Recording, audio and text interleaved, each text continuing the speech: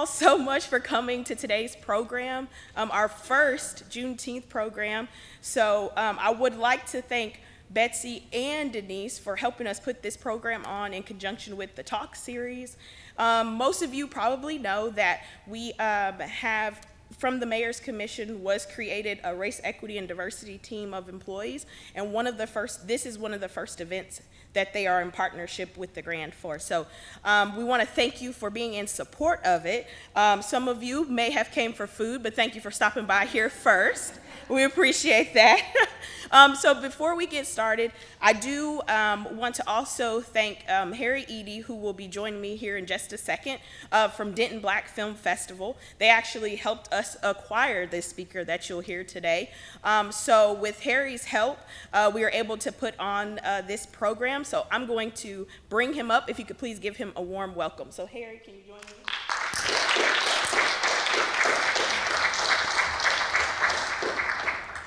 I'd like to say good morning. Hopefully everyone's doing great. As Tamara said, my name is Harry Eady, and I'm the Executive Director of the Denton Black Film Festival, which you may or may not have heard of.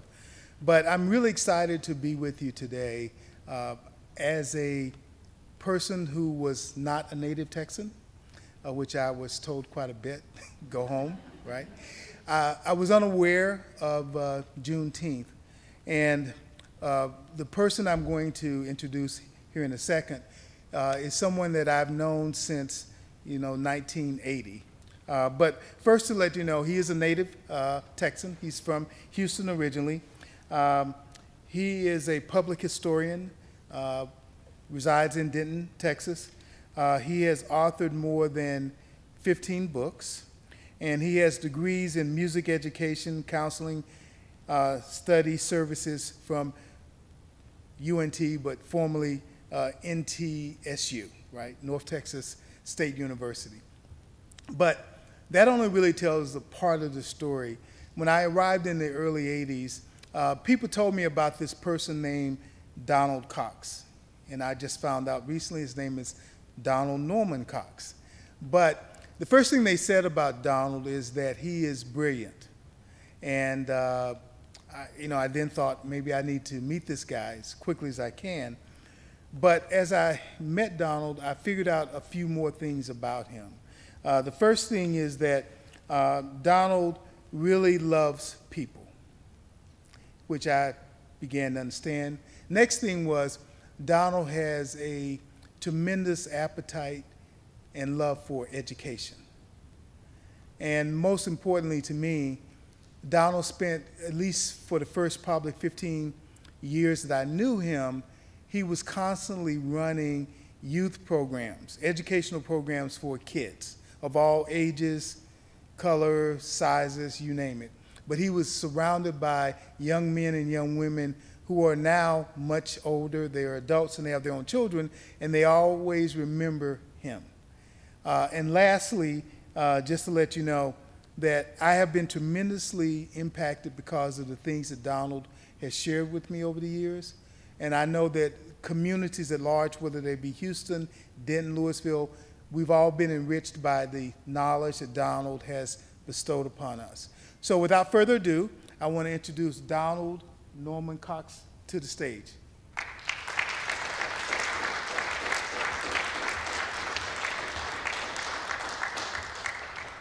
Thank you. Thank you, Harry. I appreciate it. Thank you, audience. My name is Donald J. Norman-Cox.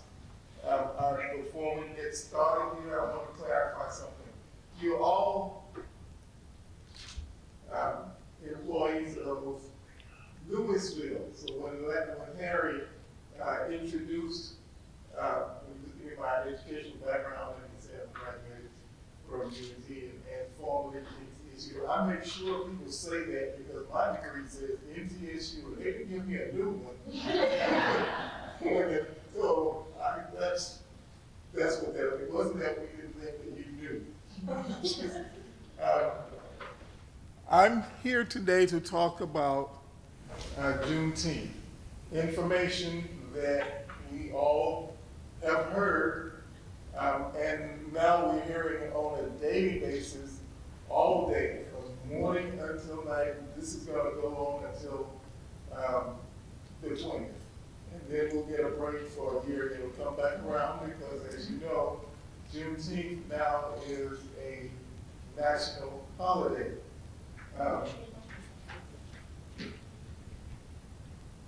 Thank you. I got some of that better. The national holiday called Juneteenth is actually, there are two holidays.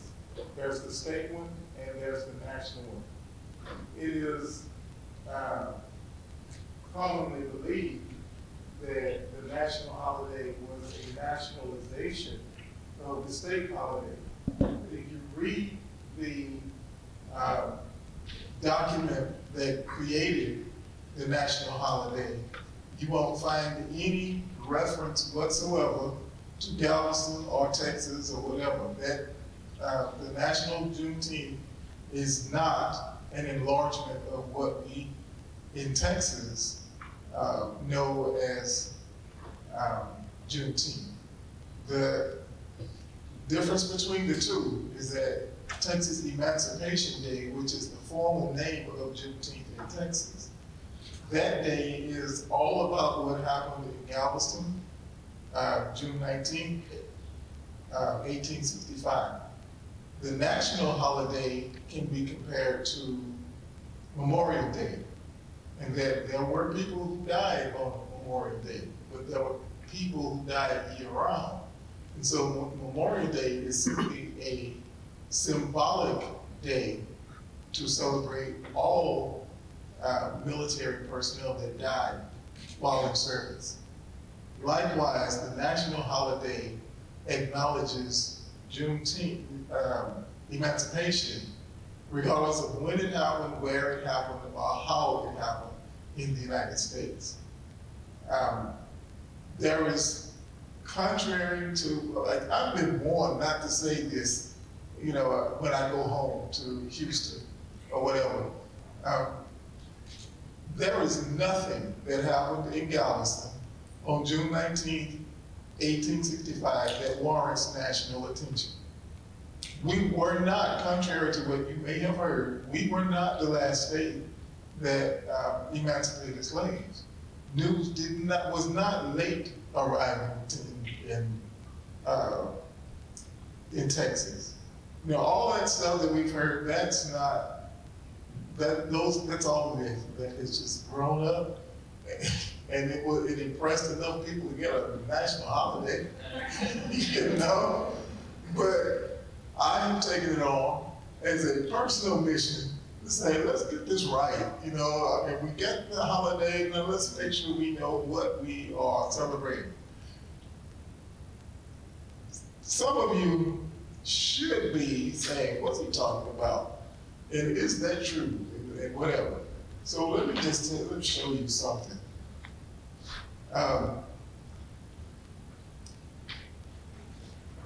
The holiday that we call Juneteenth, supposedly was when the word got to Texas. Everybody's heard of that. And I know you can't see it, but you gotta take my word for it. I mean, you believe in everything else that about you. This is the Houston paper from October 1862. In this column is an article titled Emancipation Proclamation. He printed the entire thing in the Houston paper 3 years before Juneteenth. It's also published in 124 other Texas newspapers that I found.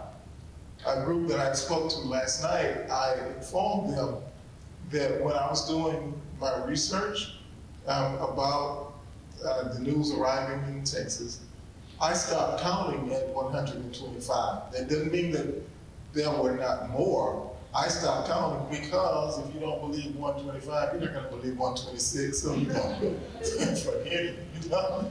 That's enough for me. And so I published all of them in that. This is my book that wrote by accident. I didn't intend to do it. You know, I just had gotten so much information that I was afraid I was going to forget it. And so I sent it somewhere to be bound, and when I got back, it was a book. Look at that, you know? And so that's how, and it was thinner, it was half the size of this, but I have constantly found more information. I have some new information that I'm working on now.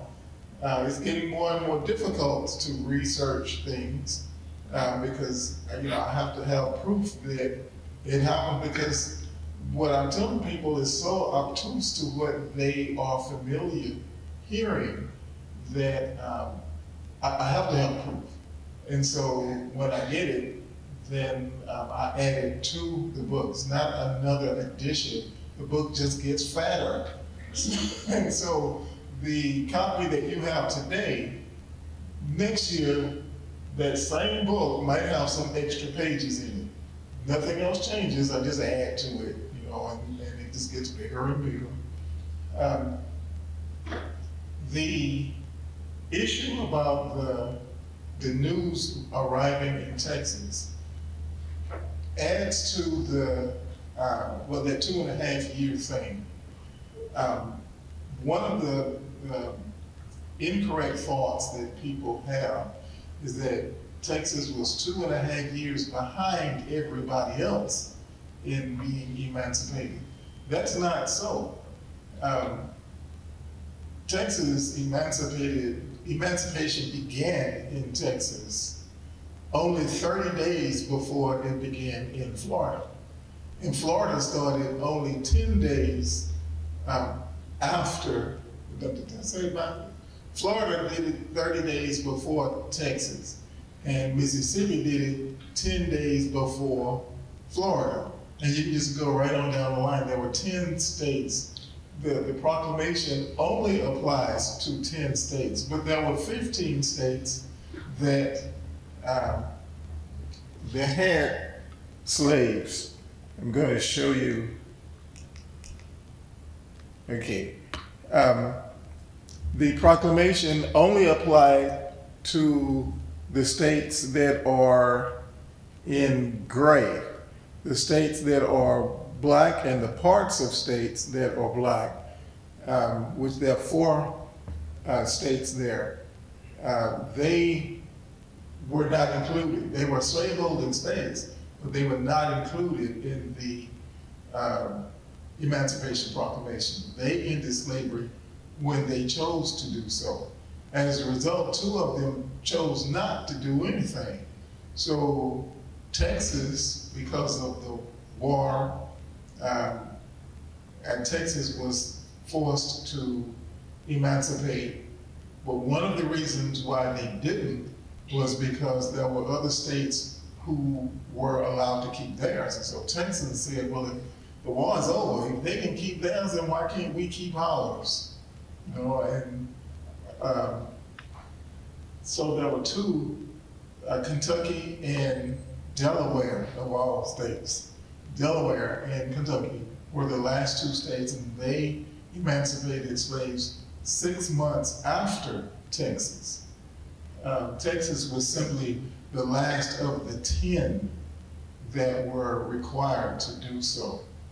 I found 7 reasons why they held on. One is because when Washington, D.C. was emancipated, the slave owners were compensated. And so Texans wanted to be compensated. And then there was that idea, well, if they can keep theirs, then I want to keep mine, and several others. And then the last,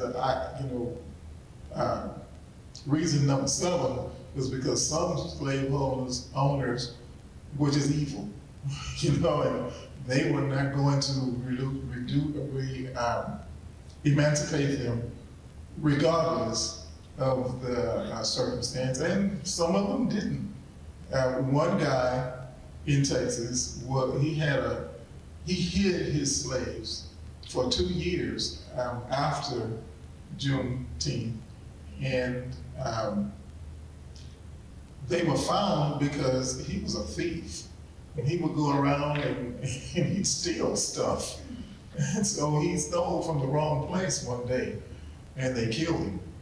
And so when they went to his farm to inform whomever was there, they found a lot of slaves tied up in a building that he had been keeping for a couple of years. So there were a lot of people who refused to acknowledge emancipation even after enforcement began in 1865. Now, let's talk about something else. Juneteenth didn't actually begin in 65 or 66 on the anniversary. The holiday, the celebration in all over the state, it took 4 to 6 weeks to actually emancipate everybody that could be emancipated. And each community celebrated on the day that was the anniversary of their emancipation. Galveston was on the 19th, so Galveston celebrated on the 19th. Houston was emancipated on June 20th. Therefore, Houston's celebration was on the 20th for several years. Austin was the 23rd, and so they celebrated on the 23rd. You can get right on down the line. Galveston was the only place that was emancipated on that day. Because when the word was spread, you know, they didn't have, I mean, they had telegraph machines, but that was it.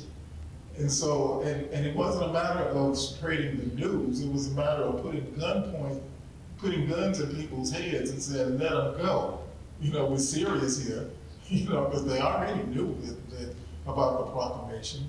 They just refused to do it. So when the guns came out, then that's, you know, what was causing the emancipation to happen, not spreading of the word.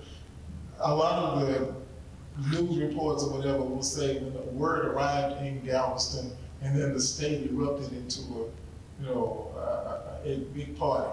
Well, that didn't happen. Only Galveston got the word, and then the military had to travel to another place to force them, and then the next place to force them. It was a route that they took. In doing that, everybody was celebrating on their respective day. Well, the way this became a holiday originally, I mean a statewide celebration, was, I'm going to point out a couple of people here. If this gentleman sold to this gentleman some slaves, and then the slaves were freed, this gentleman didn't want to pay him his money. He said, well, I bought some slaves and now my product is gone, so I don't owe you anything. So a lot of people started suing each other, you know, because it was all about money. Eventually those lawsuits made it to the Texas Supreme Court. And in October of 1869, the court had to make a decision of when slavery ended. They didn't pick January 1, which was when the proclamation was issued, because the proclamation was issued by Abraham Lincoln, who was president of the United States, and Texas was not part of the United States. They were part of the Confederacy at the time. So that date had no legitimacy. They didn't do it when the war ended because there was no way to enforce it. At that point, the proclamation became impactful for everybody, but there was no way to enforce it. So if you have a rule and you can't enforce the rule, you don't have a rule. The date they picked was June 19th, because that was the day that the guns came out and said, we are going to enforce the law on that day. And so they announced that in October of 68. I said 69. They did it in October of 68. And word spread around the state that that was the day that slavery ended. And so starting that next June 19th of 69, then a statewide celebration began, and we have been celebrating it ever since. That was the actual origin of Juneteenth, which, let's talk about the word Juneteenth. It is true that the word comes from June and 19th, putting things together.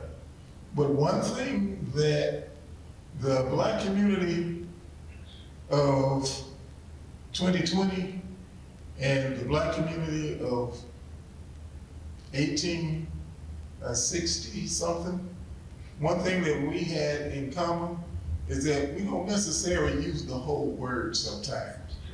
Like hood, you know, neighborhood, we just, you know, chop that down, you know. And them, you know, has been reduced to them, you know, Ray them, whatever, you know, we cut it down. So they did the same thing. June and 19th became June. But what people think is that that word was slave vernacular. It was not. It didn't come into play until, first of all, until Juneteenth became a statewide celebration. And then it took several years before it actually merged into an acceptable term. The evidence of that is not what's written, but what's not written. If Juneteenth is what they called June 19th, then what did they call June 18th?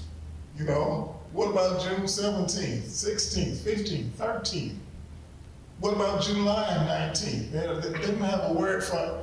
There are 72 of those 10th days in a year. So there was no reason for them to have a designated name for one of the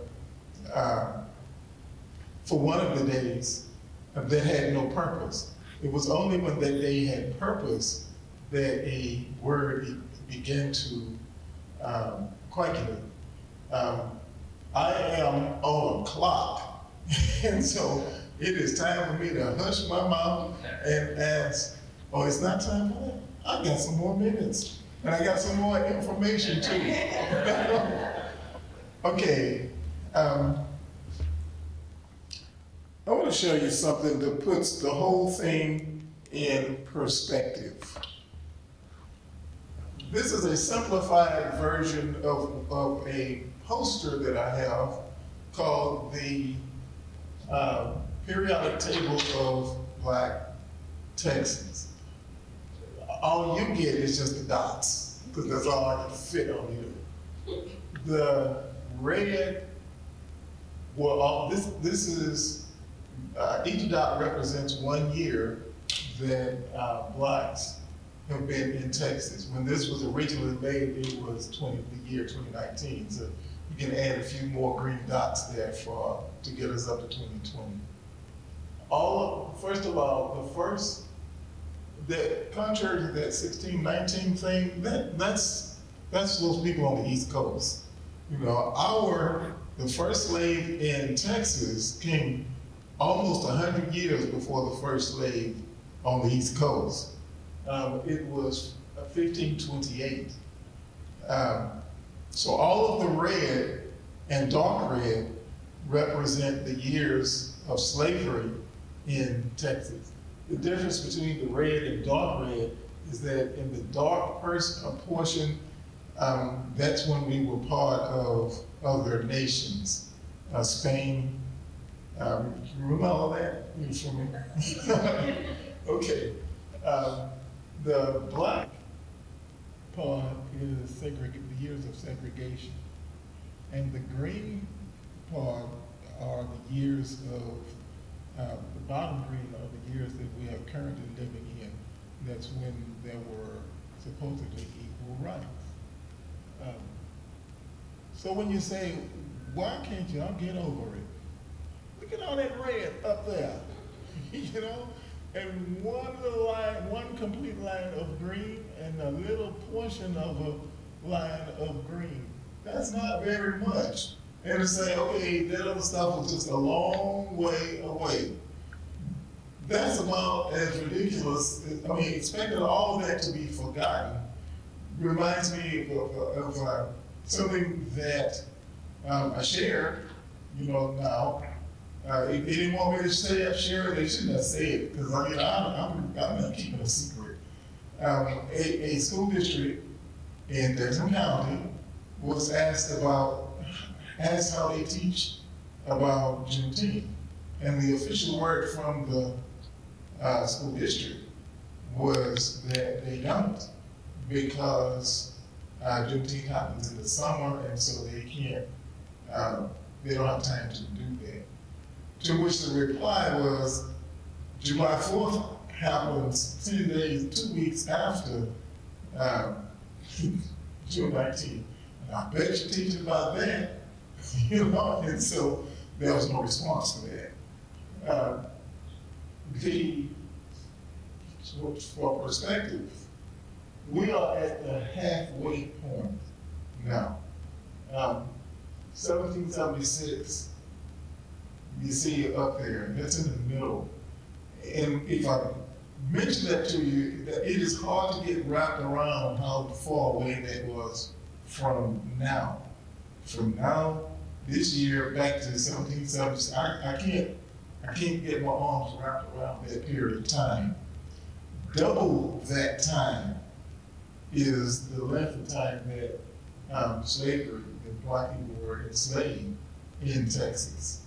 And so to expect all of that not just to be forgotten, but that the residual of it will have been wiped away, that doesn't mean that anybody is accusing anybody else that was living today, but it's just ridiculous to say that there's no impact today from all of this other stuff, you know, that's going on. That preceded it. So that's the answer to why we have an emphasis on learning history, etc., because it puts into perspective a lot of the conditions that are economic conditions that we are still suffering from. Speaking of economic conditions, I want to give a couple of examples. One of the things, there are a lot of things that occur that we do now that came from segregation or slavery. One is playing the dozen. Who does not know what playing the dozen is before I give a definition?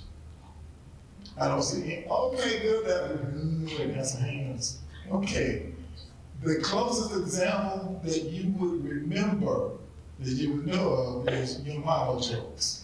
You know, your mama this, your mama that. And you say, okay, all of that came from playing the dozen, which is finding fault with somebody.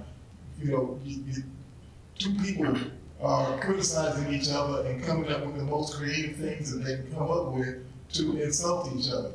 That came from the fact that slaves were sold by the dozen if they had handicaps. You know, so we now put that on each other's mother. You know, your mama this, your mama, that is a throwback from slavery that we don't recognize, but that's what it is. Another one, which every presentation I give, I have to put the watermelon out there because people tend to think that there's something wrong with black people, eating watermelon, you know, or that it's an insult for somebody to draw a picture of a black person or take a picture of a black person, whatever, with watermelon, especially around the time of Juneteenth. You cannot insult me if I don't give you permission to insult me, you know? So as far as I'm concerned, I have a cheer, which starts at, you like watermelon? And my response is, yes, I do. I love watermelon, you should too. You know? I am not insulted by that because watermelon was the first economic engine in the black community after emancipation. You throw a seed down, and out pops a plant that produces multiple watermelons, and you sell each one for a nickel. And you made some money, Because the nickel back then went way a long way, and that's how they were able to buy things. Now, how did they buy all this acreage and all, and had nothing, and here we are, making a lot more than they did and struggling to buy gas, Instead of criticizing the consumption of watermelon, we should be using it as a tool to celebrate Juneteenth, because that was one of the things that made the holiday successful. Nobody eats a watermelon alone. People eat it as a group, especially back then. There were no refrigerators, so they had to. So a group of friends would take a watermelon and split it together and enjoy what is called, let us break bread together. Anybody familiar with that term? It is a communal experience that should be venerated, not criticized. I think it's time now to answer some questions while Harry comes up. I want to explain what this thing is. Denton County is, we believe, the only county in the United States that has its own Juneteenth flag. That other flag that you see, which is on the back of this one, is the private property of an organization based in Louisiana. It is copyrighted, although they don't charge anybody to utilize it. It was created, I was okay with that. It wasn't all that comfortable, but I was okay with it. It was Louisiana, that is our neighbor. But when I found out that the flag, the original flag that's behind here, the one that you see everywhere, that flag was created by Boston, and okay, that was it. No. So we had our own contest in Denton County for kids to create a flag, and a young lady in Lewisville that attends Rock Brook Elementary School won, and this is her design.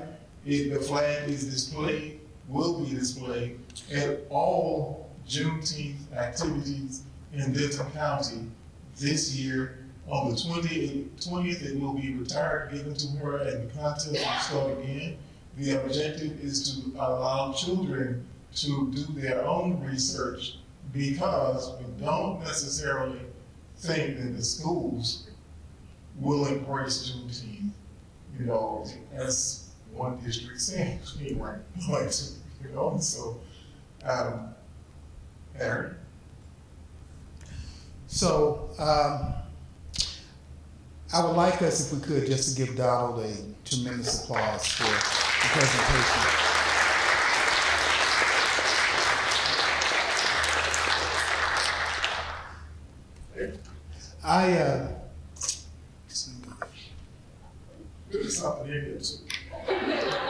So I've learned a lot over the last probably 9 months in talking to Donald. Oh, you even have a straw. Oh, okay. So you do like watermelon? Yes, yes, I do. Watermelon. You should too. So the first thing, I have a basic rule. We go into the Q&A portion of today's discussion, and that rule is there are no dumb questions.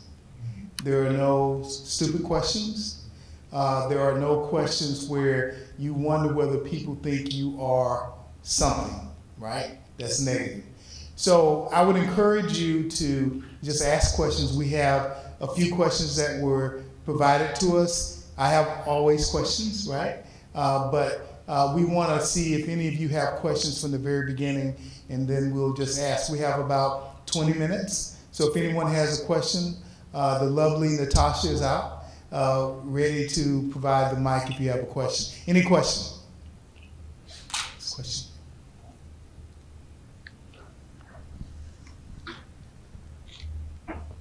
Growing up, I always knew Juneteenth as the Jubilee. When I was growing up, I didn't know that it was called Juneteenth. So can you speak to where that name came from, the Jubilee? Actually, I I cannot address that specific one, but there was no entity that authorized the word Juneteenth. It just became popular. And so each community had their own version of what they called their celebration. June 19th was simply the day. It wasn't necessarily the name of the celebration. So there are multiple names that are given to what we call Juneteenth. And other states have, because I mentioned that, the other states emancipated just a few weeks before us. And so they have names also. For example, 8 of May. When I first heard of 8 of May, I thought they were talking about somebody, but it really means 8th of May. They shortened it because that's what we do. So along with that, one of the questions from the audience was, what is Juneteenth? So even though you've given us a presentation, if you had to do a little elevator pitch, what would you tell someone that Juneteenth is? On the national, speaking of the national Juneteenth, in my opinion, Juneteenth is and should be an opportunity for us to reflect on our progress. And when I say our, I'm speaking of nationwide. Juneteenth not only emancipated blacks, but it emancipated white people too. Because, it's one thing to be an owner, but all of that pressure that comes along with the mindset, that's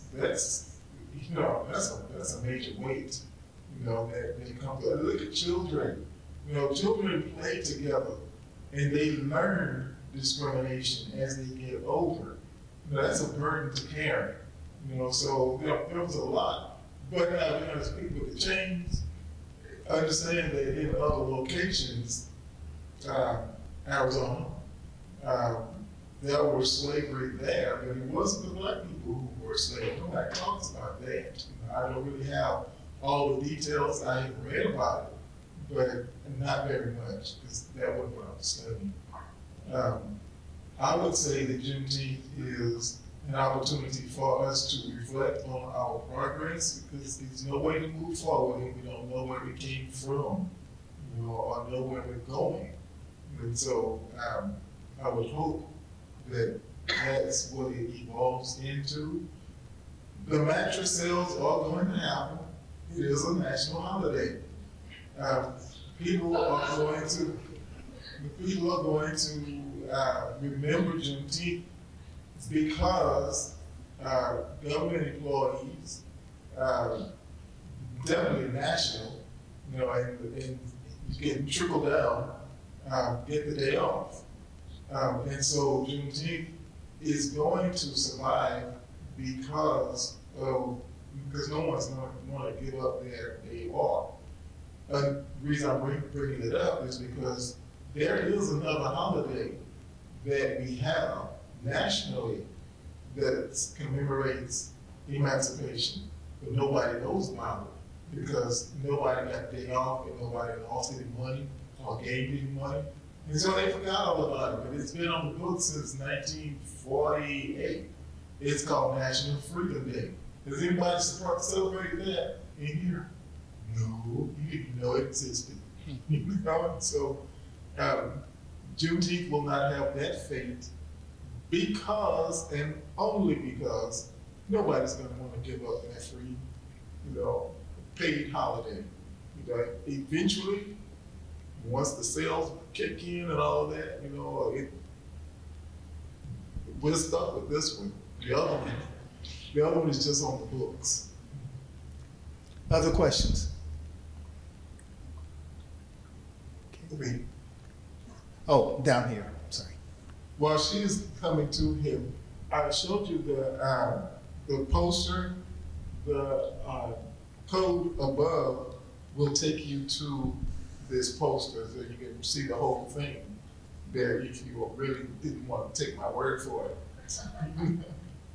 Mr. Cox, first of all, thank you so much for this great presentation. I appreciate it. In looking at your illustration with the dots, I noticed in the 9th row there were green dots sandwiched between red and brown, the period that you referenced. Yes. And my question is there any significance to putting those green dots there between the red and the brown? I've got an idea of what that period is a reference to. I'm just trying to see if I'm on track. Look, 9 rows down. After the red, Right. the green that's there. Right. Oh, okay, yeah. I had to visualize it. During that period of time, black men had all of the rights that white men had. Black women had all of the rights that white women had, which is none. So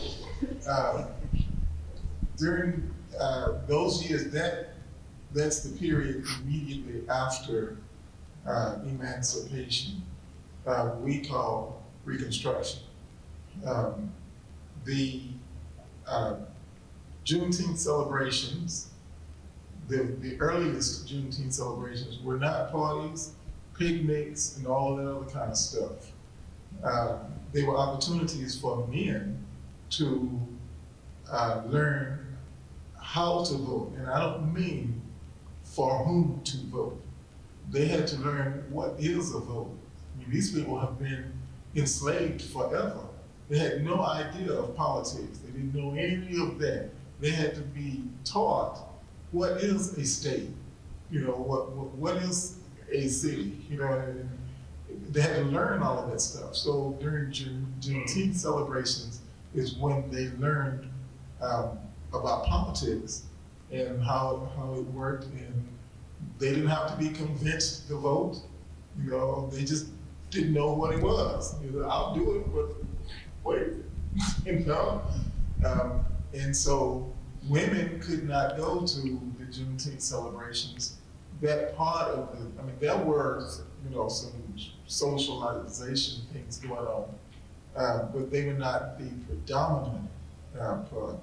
The meetings and the speeches, etc., that was the big deal. Women could not go because women couldn't vote. And so it was considered pointless for them to go to learn how to vote if they couldn't vote. So during those green years is when there were voting rights and whatever, and then all of that came to a crashing in because Jim Crow moved to town. And Jim Crow just wiped it all out for another 100 years. Thank you. You're welcome. Other questions? Question in the back. I was just wondering, where's the get that book from? I was just wondering, where could we get that book from? So, if you scan that QR code outside, we are going to give away, we have limited copies of the book already. So we'll be giving books away, but also the book is available on Amazon. Just to plug, also there'll be, so tonight, if you come to tonight's program, there will be books available as well. So, couple different things. No. Question down here.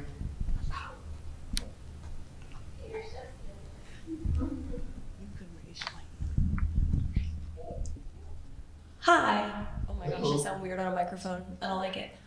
So you talked about the 10 states that were forced to follow the rules, right? Yes. And I read in your book that was really used as a strategy during the war. Can you talk about that a little bit? Yeah, the Emancipation Proclamation was not written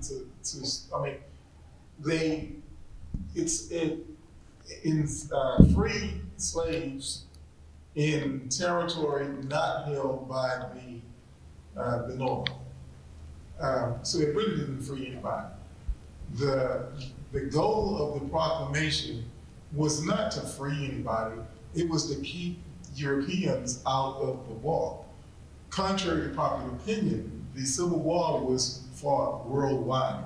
not just over here like they show on TV. And the reason for that was because, there was a lot of shipping going back and forth. So if a southern supply ship encountered a northern battleship in Japan, then one of them went down. It would be the supply ship if they didn't have enough bullets or whatever.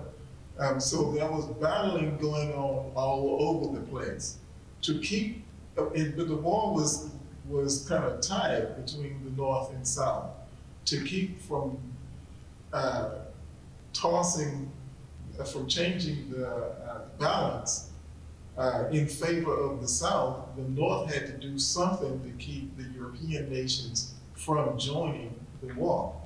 So by creating the Emancipation Proclamation, they made the war officially a question of slavery, which then the European nations said, whoa, we can't get into that, because those politicians then would have to answer to their constituency on why they were supporting, why were we sending people out to die to support slavery in another nation when we don't allow slavery at home, and so it kept everybody out of the war and kept the Civil War between the North and South. But Lincoln said he didn't care about if freeing the slaves, helped him to win, then he would win. Then he would free them. If he could win without freeing them, then he would do that. He just wanted to win. He didn't care, about trying to. And that's, I don't remember what page it is, but if you get the one of those books, it's in there. These exact words. It sounds kind of cruel. I don't care, but that's what he said. I just want to win. And so that's what the proclamation was. While we're on the proclamation, let me mention this. That thing about news was late. The proclamation was issued at 7 p.m. The final proclamation was issued at 7 p.m. on January 1. And it went out by telegraph machine. And those of you who are anywhere close to my age, which is probably nobody in here, you will remember what is called party lines. And party lines, everybody who had a party line knew everybody else's business, So Lincoln was sitting in a room, and they were sending the message out, at 7 o'clock. And everybody nationwide who was connected to the wire got the message, nationally. So there was a northern wire, there was a southern wire. The northern wire, everybody got it. The southern wire, somebody had to move it from the north to the south, but that didn't take long because they were spying on each other. And so everybody got the same news on the same day, around the same time. Yeah, I think to that point, and that was an excellent question. To that point, one of the questions from the audience was, what is the importance of Juneteenth becoming a federal holiday? And you spoke to some of that, but. Yes. Weird things are happening right now. Now, Juneteenth has been in Texas probably forever. And there are a lot of people in Texas that are not too happy with the idea of Juneteenth being a national holiday. Because it's like somebody you don't know celebrating your birthday, So, why is South Dakota celebrating Juneteenth? What do they have to do with, so that's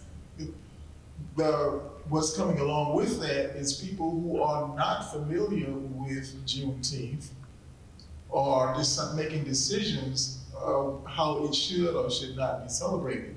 Hence, some of you may be aware of the trouble that Walmart got into when over that ice cream, selling Juneteenth ice cream, and there was this national, explosion where Walmart should be wiped off the earth for selling Juneteenth, ice cream. Well, I happen to have a book here that I wrote by accident. And on page 179 is a picture of an ad. If that's, I think that's correct, 179. It's an ad for Juneteenth ice cream. And that ad was published in the 1930s, you know, and so the rest of the nation is trying to catch up, and they're not asking questions, they're just making decisions on what should and should not happen.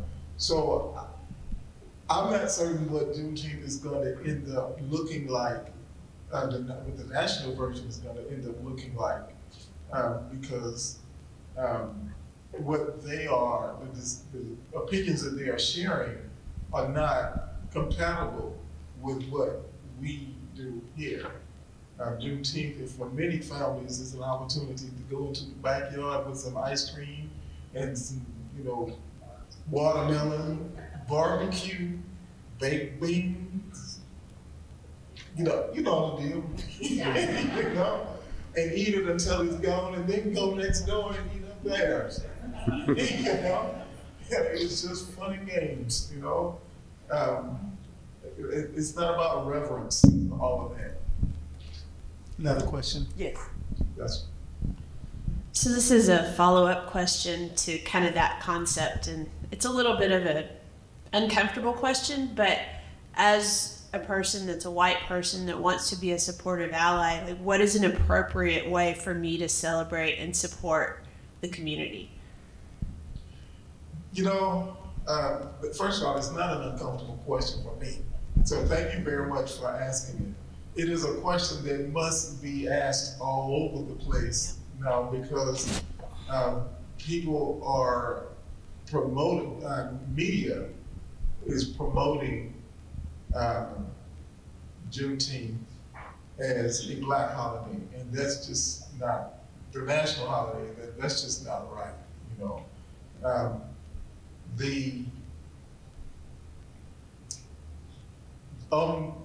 I created an organization last year called Juneteenth University, and on our website, we put up a list of all of the activities in Denton County. There are 25 of them. One of those activities is a boat party that costs $660. And I'm going to tell you, Junebug, Big Mama, and Ray Ray are not going to be there. You know? And so that party that's just white people. You know, that party. They're not having a problem celebrating Juneteenth, you know? And so I really believe that when we get to that, we're gonna just have to get comfortable with it. The good thing about Juneteenth is that it is going to cause people to get comfortable, get uncomfortable first, and then become comfortable, because Juneteenth it's a national holiday, it belongs to everybody. We are one nation. Even if we don't have the same political ideology, religious ideology, whatever, we are one nation, you know? And so white people are gonna be celebrating Juneteenth eventually. Not this year, but it's gonna get to that point. Yeah, I think that's a really good question, because one of the things that we talk a lot about with the Denton Black Film Festival, we do about 22% of our audience is not black, right? And so one of the questions that is always asked, well, if I am not black, can I come? And the answer is of course, right? But black history is America's history, right? White history is America's history. We most of us celebrate St. Patty's Day, right? But you're not Irish, right?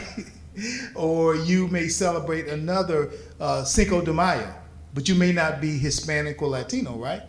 So the more we learn, I believe, about other cultures, the better off we are, right? And just have an appreciation, right?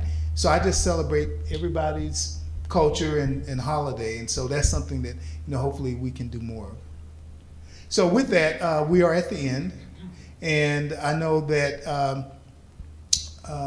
Tamara's coming back up, But I just want to thank you from my perspective of allowing me to participate to the city of Lewisville. Donald, any last thoughts as Tamara's coming up? I thank you very much for being here. This is has been very enjoyable. In my opinion, Lewisville stepped out this year, you know, and with all the activities that you helped plan, and I am very grateful for that. In prior years, if there have been celebrations in Lewisville, they have all been very private, you know, not major public events. But this year, you stepped out in style, and I really appreciate that. Thank you. Thank you. Can we give a round of applause?